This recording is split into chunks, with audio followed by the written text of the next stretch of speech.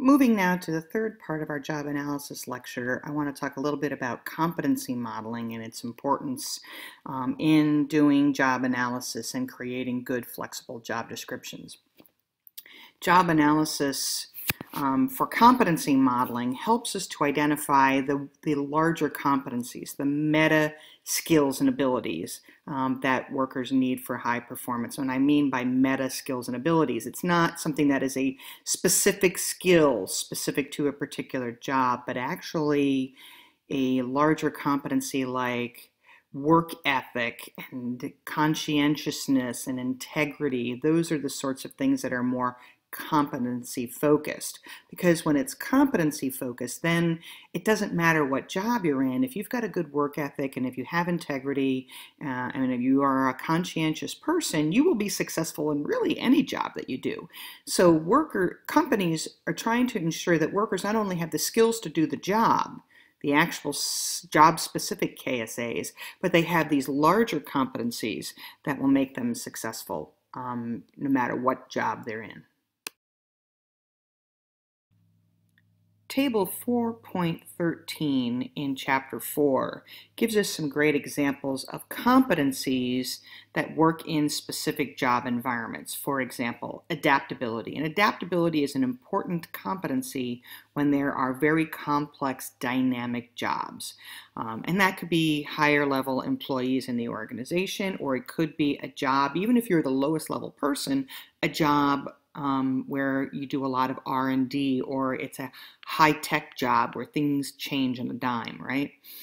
Communication skills. Communication skills are important across all jobs and across all levels in the organization. So making sure that you have clear communication skills is a larger competency that organizations need to make sure employees have. So no matter where they are in the company, they are capable of doing the work of the company. Leadership. Leadership isn't just, in my mind, it isn't just leadership of others, but it's your own personal self-leadership and how we create motivation and a shared purpose. Even if you're not a leader of others, you can be an informal leader of your team and you're all peers, or your department where you're all peers. So leadership is about really helping to motivate people and get them all working in the same direction. And you don't have to be the de facto supervisor or leader of a group to still lead them. And typically, this is a job that may require supervision, but it also is an important factor even if you are just influencing others. So again, if you're a member of a team, there isn't any specific leader in that team, but everybody needs to motivate and excite each other and move everybody towards a goal. So you can be a de facto leader in that team. Emotional intelligence, again, the same sort of thing. Any job that requires you to work with others, particularly in tough emotional contexts, negotiation or influencing, customer service, anything where you're going to have things what we call emotional labor, where you're going to be asked to manage your emotions and manage and interpret and manage the emotions of others. And a great area where you might see this is in customer service, right? Where you're constantly dealing with customers who may be emotional or may be angry or may be irrational, and you've got to figure out how to manage that. Problem solving too, again, jobs that require troubleshooting, working through a problem with a customer. You know, if you've ever called your cable TV rep or your cell phone rep, and saying, my phone doesn't work or my cable TV doesn't work, and they work through the problem with you. Now, mind you, they have a standard operating procedure in front of you, but sometimes it requires them to go off script, and sometimes it requires them to think outside of the box and to troubleshoot and to problem solve things. And so knowing how to problem solve, knowing how to think about something, how to analyze something, how to integrate information at a higher level is really important. Creativity is also important, coming up with novel ideas. Now, we can't force people to be creative, but we can certainly do the best we can to put them in context where they get to exercise some creativity and give them the freedom to do that. And if, for those of you that have been in Management 430, you remember the Daniel Pink video where we looked at how to motivate people, particularly how do we motivate people to be more creative. And really the way we do that is not to have a financial incentive for people, because if nothing else, that decreases creativity. But if we actually have intrinsic motivators within that system, where people have more autonomy, mastery, and purpose, we will find that they will be much more creative in the bottom line. So creativity typically comes with all sorts of jobs, even jobs that you may not think is creative, but certainly a larger job category that requires creativity are things like marketing or design or graphics or things like that, where the actual purpose of the job is to be creative. But we can also help engender creativity in our employees, even if they're not in a quote-unquote creative job. We want our employees to come up with creative solutions to problems. So that's a competency, a larger competency that we would also want to look at. The next thing we want to address is the job rewards matrix. We talked about the job requirements matrix and what goes into the job, what are the tasks, what are the task groupings, how important is that task or that group of tasks, how much time does one typically spend on that group of tasks. So we talked about relative importance and things like that. And then the KSAs, how important those KSAs are in the big picture to be able to do a particular skill. And that then guides us, as I said, to create the selection system that we want to be able to hire the people with those KSAs. In conjunction with that, remember, part of this person-job match is not just about matching the requirements of the job to the KSAs, but it's also about matching the rewards that the job can offer and matching that to what will motivate or excite the employees to be able to do that job. So, given that, we need to have a job rewards matrix. Now, this is a good leap into advanced compensation topics, and this is something that you will be addressing when you take Management 433, which is the compensation and performance management. But it is also relatively important here in the context of staffing, because we need to let people know what the rewards are that are associated with the job, so that when they make a decision whether or not they want to take on the job, then we have got a reward system in place that is clear to them what they can expect would be the reward. And then our employees then can make a decision, this is a reward that I want, I'll take this job, or this is a reward I don't care about, I don't want this job. So the job rewards matrix looks at intrinsic as well as extrinsic rewards in the job. It looks at things like satisfaction, autonomy, mastery, purpose, meaningful work, good feedback. All these are good intrinsic rewards.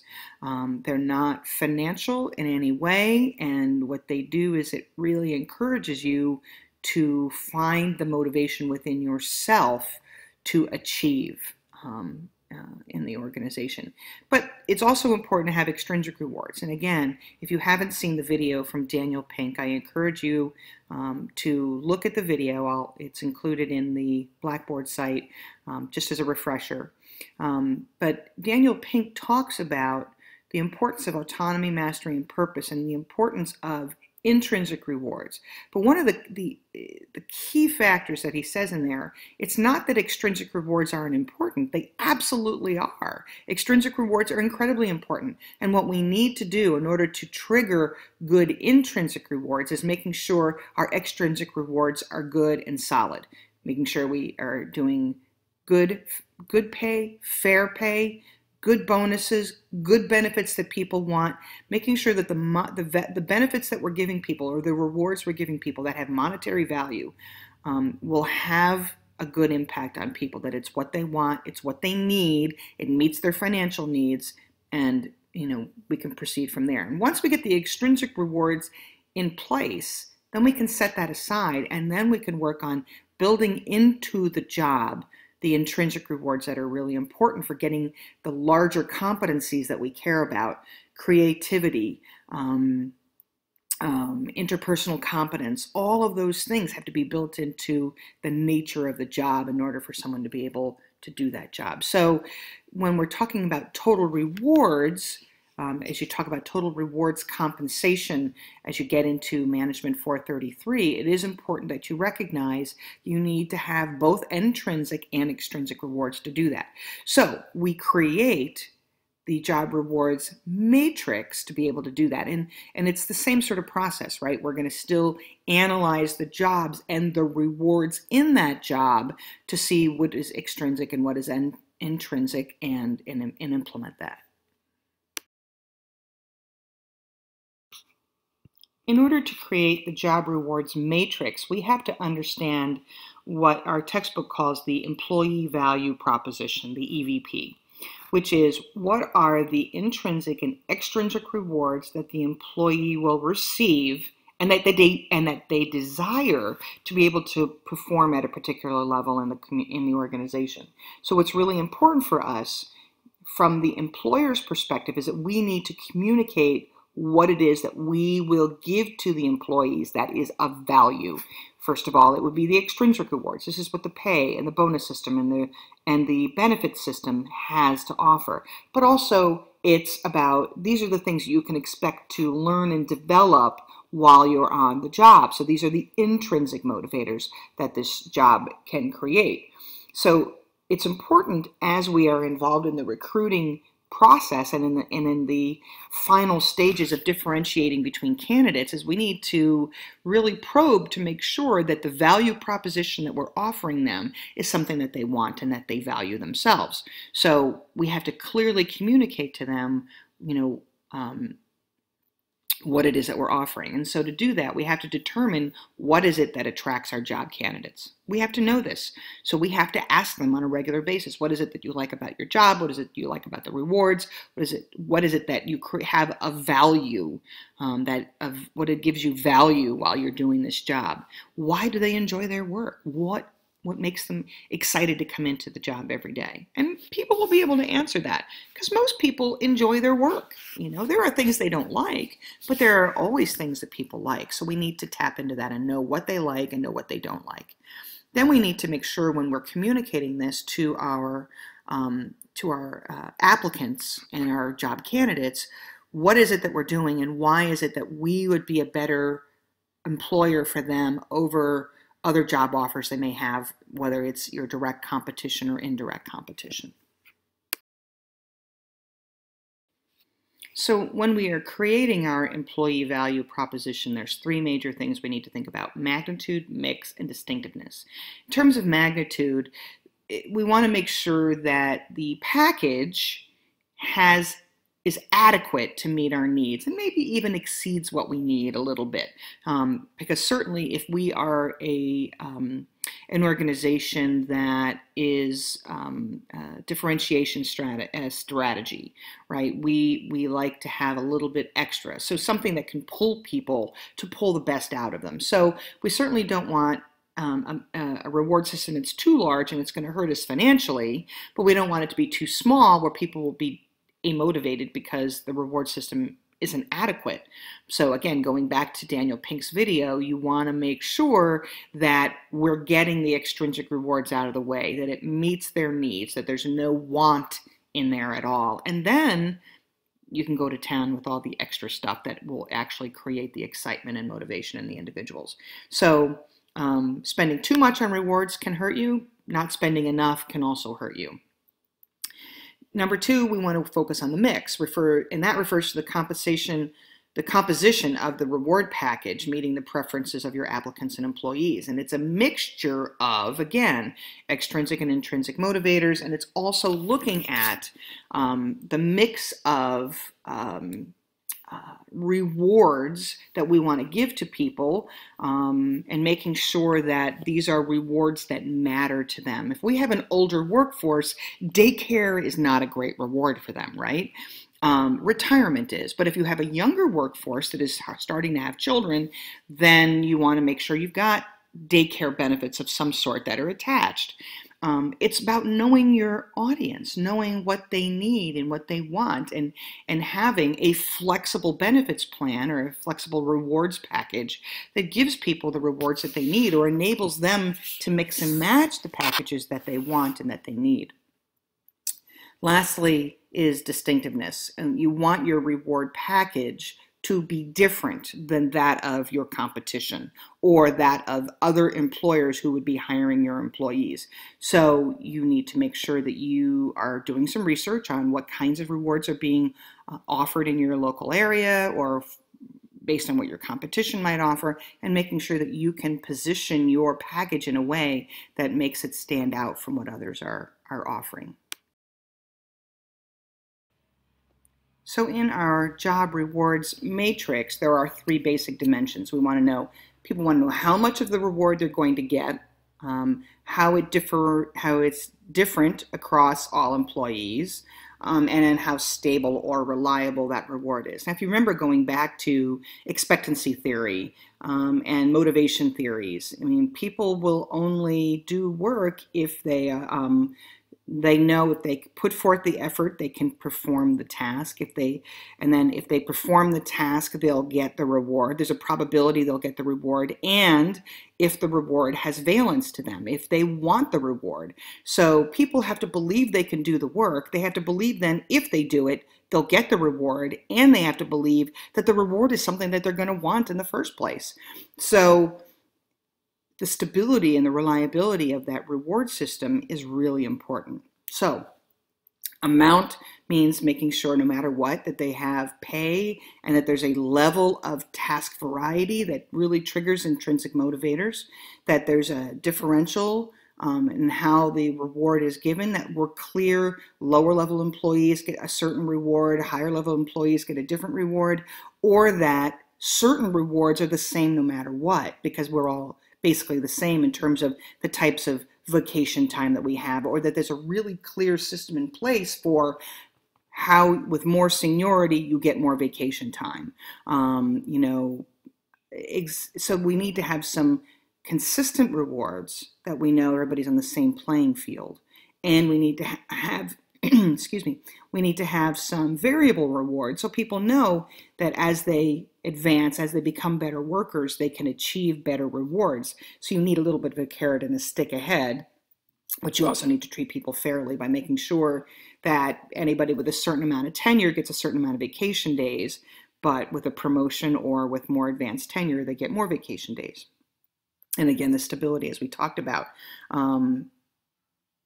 we want to make sure that the reward has a clear guidelines for when it might vary and for when it might stay the same. And you don't want to give a reward and then say, well, no, we're no longer going to give this reward, because that's not fair. So we want to make sure people recognize that rewards are based on what the criteria is for what the rewards are based on. So if you have a variable reward, if it's merit pay, what levels of performance would be expected to get the highest level of merit pay.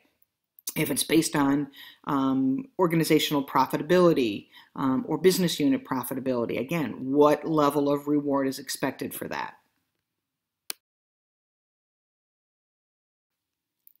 So our last two slides are looking at what an actual job rewards matrix will look like. And just as we had to develop questions and ask our employees what they wanted or how important a particular reward was on a scale of 1 to 10, we have to do the exact same thing with the job rewards matrix. Like I said, job requirements, how important was a particular skill, job rewards, how important is a particular reward. So we want to have our job rewards matrix to include extrinsic rewards and intrinsic rewards. So this page is looking at the extrinsic rewards. It's looking at what the reward is, what is the amount that someone would typically get on average for this particular job, or the range within which they could expect. And that's where the differential is, right? So the reward is what a particular manager makes right now, but the differential is sort of where it could range from lowest to highest. The stability regards, does it change based on market conditions or firm performance? Or is it stable? Is it a guaranteed, no matter what, this is what you're going to get? Does it appeal to workers, and how many workers would it necessarily appeal to? Then we go to benefits. What kind of benefits do you offer? Was there any differential? Does everybody get the same benefits, or do you get more vacation days if you're an officer of a bank versus not an officer of a bank? Do you get more vacation time if you've been there over 5 years versus not? Is your reward stable, or does it vary based on market conditions? And to whom might this reward appeal? And then performance-based pay, again, answers the same questions. What is the reward? And you can say, well, on average, people get 4%, but it can range from 0 to 15% depending on how good of performance we have, how well it's documented. It may change based on the firm's performance, and basically this will appeal to people who care about variable pay and who believe that their work efforts were going to have an impact on the bottom line of the firm. So, all those things come into play there. Lastly, we're getting at the intrinsic rewards, as you see it in Table 4.14. So what typical intrinsic rewards would you see? Promotional opportunities, having individual responsibility for doing certain tasks, having a variety of tasks to do every day. And so, again, you would assess different kinds of intrinsic rewards. You would ask your employees to assess them. What one can expect in terms of the reward amount, what is the differential, what's the earliest the reward can happen or the latest, when can you expect to receive that reward, is there a range within which you would receive an intrinsic reward, is it stable, or to whom it might appeal. So individual responsibility for tasks, for example, above average reward, and so people have an opportunity for above average responsibility on the job. That's great. The differential is really going to be based on whether somebody's skills and performance is low, medium, or high, and where it fits on that range. So it's fairly stable in that the reward's not going to go away, that people are always going to have different levels of responsibility, and it's going to be consistent, and it's not going to go away, for any specific market reason, or based on any sort of whim of the management team. And to whom might the reward appeal? Well, anybody who values autonomy and responsibility in making decisions for themselves. So you can see how this all plays into understanding motivation theories, understanding autonomy, mastery, and purpose, and understanding extrinsic versus intrinsic rewards and how important these are. And these are the tools that we use then to create the value proposition that we communicate to potential workers, saying not only are these the extrinsic rewards you can expect, but these are the intrinsic rewards that are built into our jobs and our organization, and this is what you can expect in terms of growth opportunities or challenging opportunities and stretch opportunities for yourself. So the job requirements matrix and the job rewards matrix work hand in hand to help you to design an employment selection system and communication of messages about within the selection system about the jobs that you can offer to your employees. As I said, also, the job rewards matrix goes into a little bit more detail also when you get into the compensation class, Management 433.